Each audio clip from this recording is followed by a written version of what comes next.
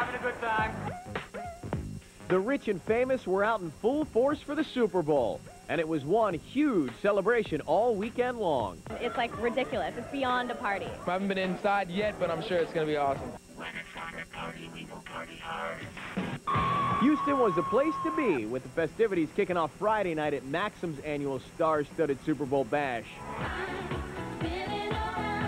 Harris, sister Nikki, Nicole, Nick, and Joey were all there.